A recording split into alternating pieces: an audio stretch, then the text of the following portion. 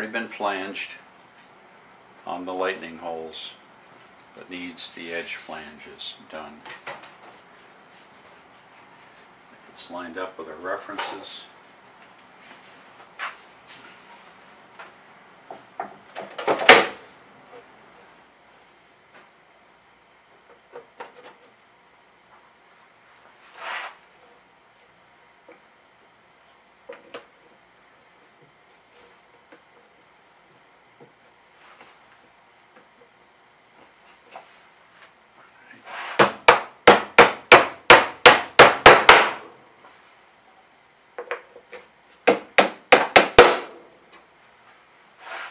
These pins are made from 1/4 inch bolts.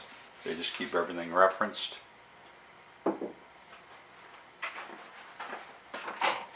Clamps go on to hold things in place as well as to make sure that this top cover is down snugly on the edge here so we don't have a soft edge formed.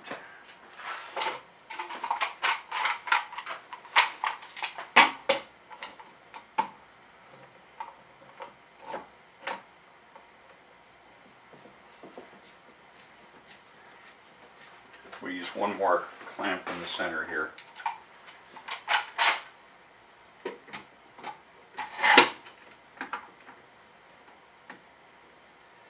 And we'll have to move that around while we're forming that flange. There we go.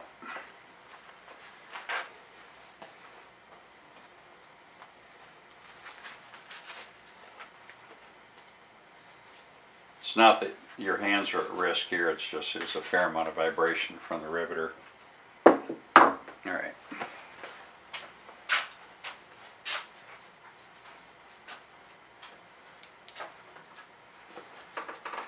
We're using a flow forming head on the rivet gun.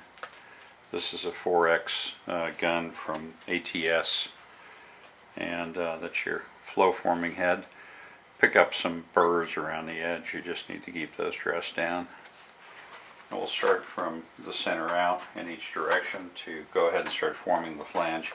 First pass is at an angle that is probably about 10 degrees, and then we'll just keep working that angle until we get to probably about 25-30 degrees. We'll move this clamp, form this center section, and then move this down until we get about a 60-degree flange formed. Then we'll go in with the dead blow hammer. This is a Proto 21 ounce that has the narrow head on one end, wider head on the other. Seems to work pretty well for this. Alright, let's get to work.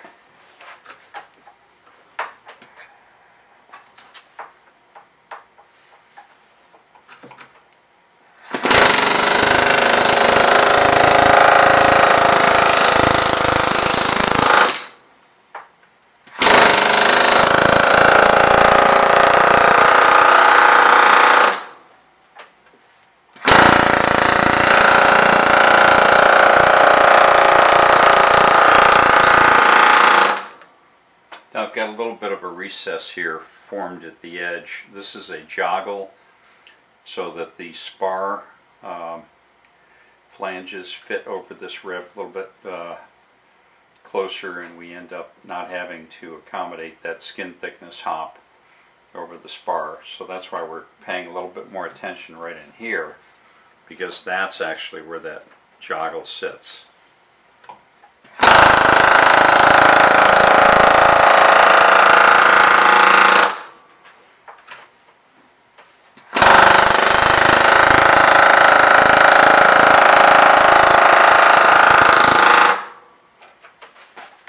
Back and do the back side here.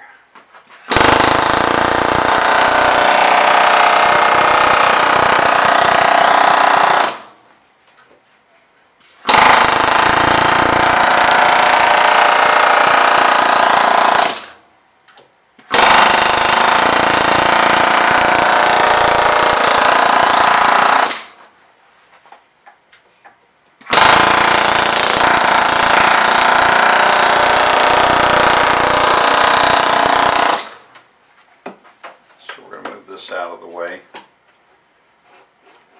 Move it over. Let's get that other area in here.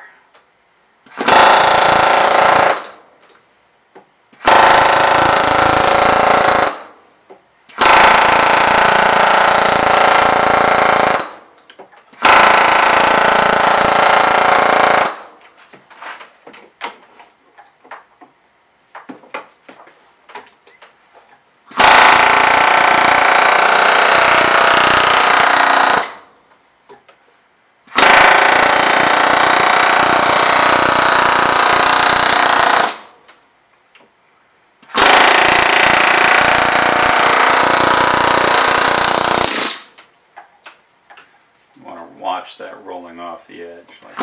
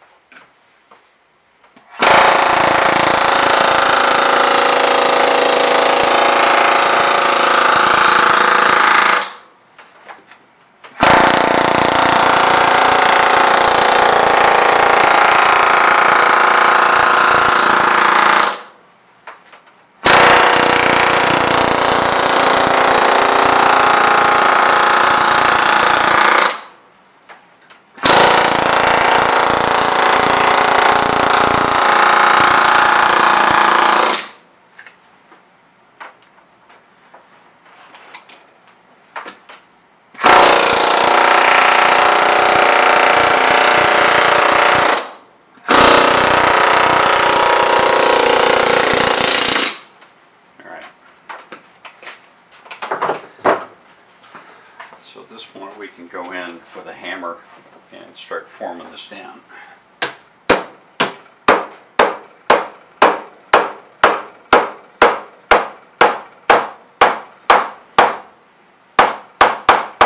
I'm going to use the small end to come in here and just shape that transition on the flange that starts right about there.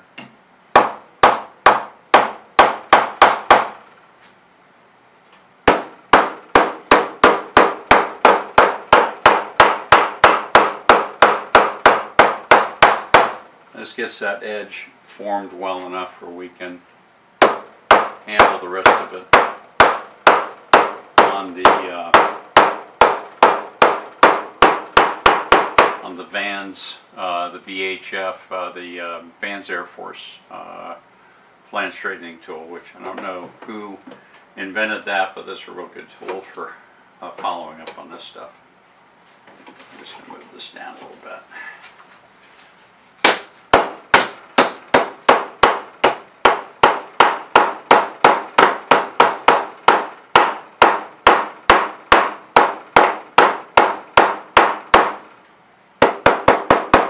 Just get in here if there's any little wiggles at the edge.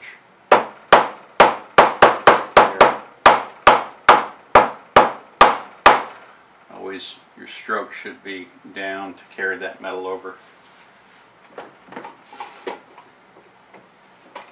Tighten that up again.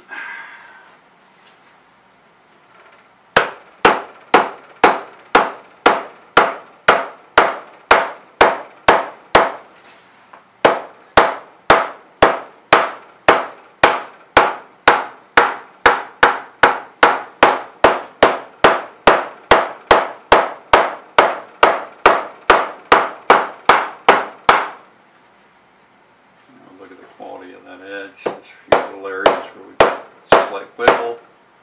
We'll go ahead and just use that finer edge to clean up.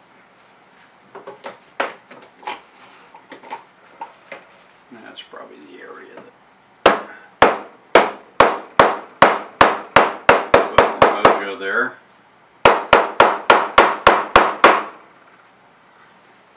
Inspect this again.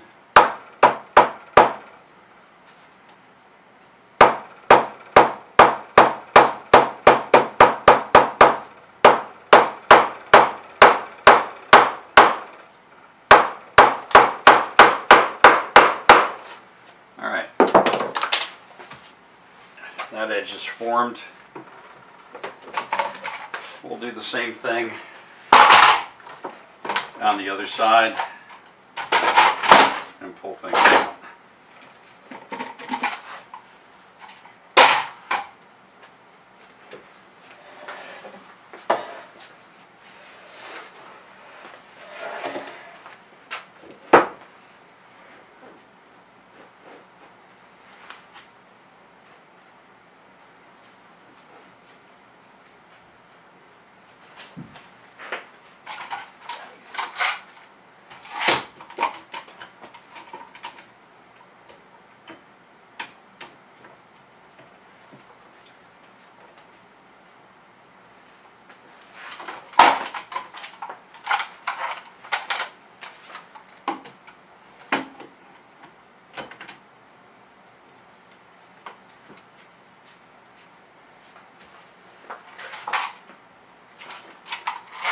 Get a little bit more curvature on this side, so there's going to be a lot more waviness in the edge.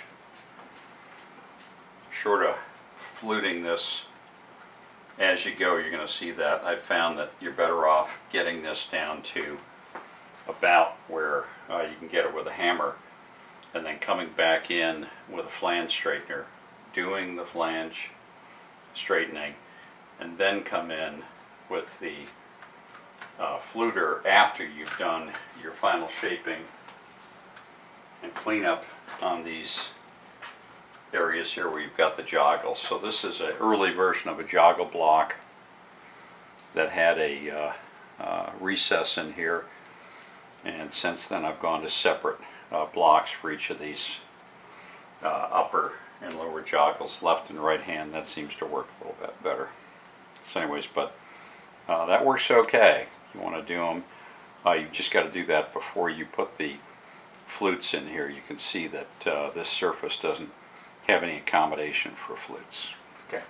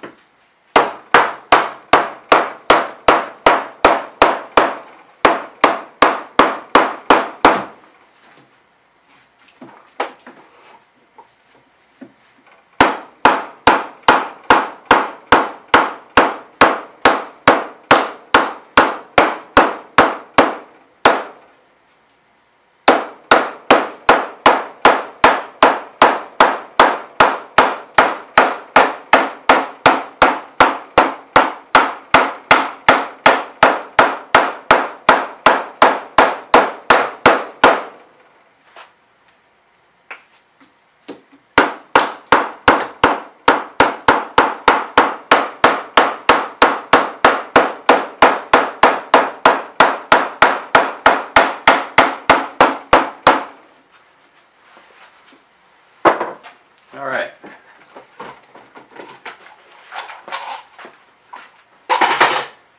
And before we pull the cover plate on the forming form, we need to mark the location of the flutes on each side. We do that with a red pen. One of the other things we have is some of this plastic is going to come off during forming.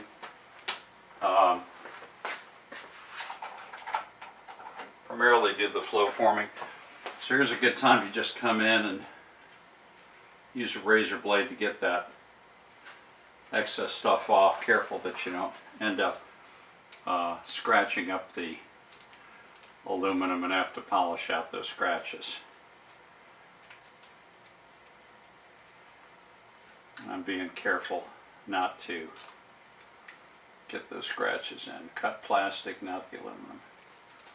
Aluminum has a pretty shallow critical crack depth, so that can be a problem. You think you got just a minor little scratch, and over time vibration and flex is going to go ahead and open that crack up, and then you got to go in and hopefully you pick it up on an annual and you can have the distinct pleasure drilling out all those rivets, or maybe going in there and doing a patch over that section of the rib. Most of that stuff's off. My rib our rivet locations are marked with black lines here. The red is where I've got a flute that's located. So just go ahead and mark those flutes on each side. And that will set us up for all the post-forming cleanup. Because we're going to get this rib out of here, and we're going to find out that it's done a pretty good job of potato chipping for us. So obviously this can take some work to clean up. Plus we want these joggles to be excuse me, just so with regard to how they're going to fit that main spar.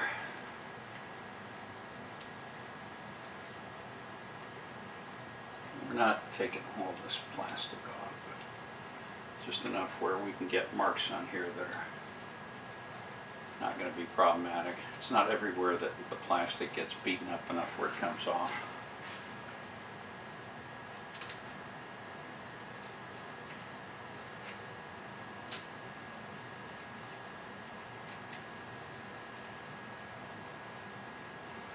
And the more plastic you can keep on, the longer the plastic stays on. Less likely it is you're going to spend a lot of time cleaning up scratches and scuffs and dings on this nice polished aluminum surface that we have. Yeah, we got to degloss it to go ahead and get primer on, but we don't want to have to work out a bunch of scratches, particularly not in 25 thousandths material. All right.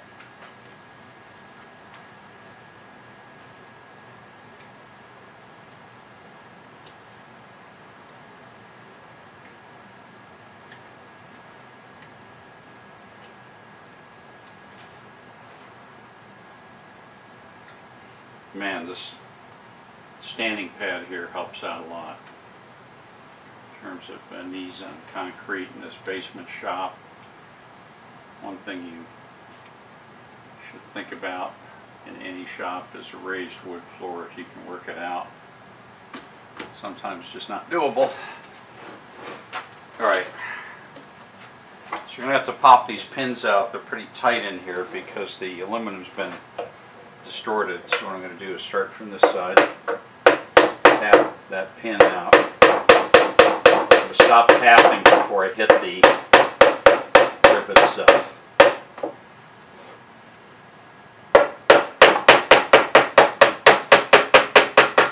You probably want to keep these faces pretty smooth, so you're actually better off using something like one of these thorax hammers. It's got a soft face and a nice hard face. There we go.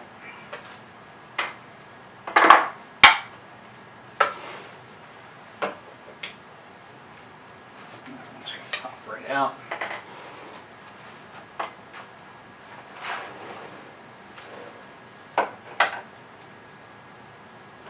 It's going to need some mojo. There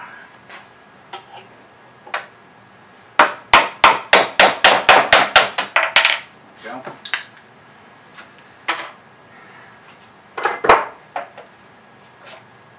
That's good. So cover comes off.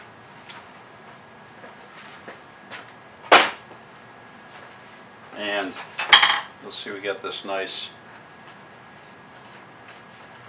pretzel rib there. More pretzeling here than here because this is a little bit straighter contour line up there, but we got a nice crisp, fair blend here. Looks pretty good, and that should allow us to clean things up. Not too much distortion in these holes. Again, once you're through with these index holes, unless you're using them like on the nose ribs for alignment, then you can clean them up, and if they have to be reamed 64th oversized to smooth them out, that shouldn't be a real big deal, provided you've got other ways to handle alignment. I think that's about it.